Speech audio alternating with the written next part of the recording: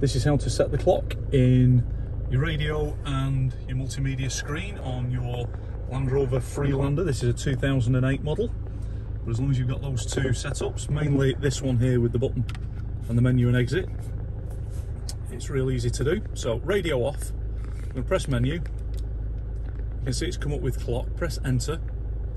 24 hour, you can change it using the dial. 24 hour, press enter, comes up with the hour.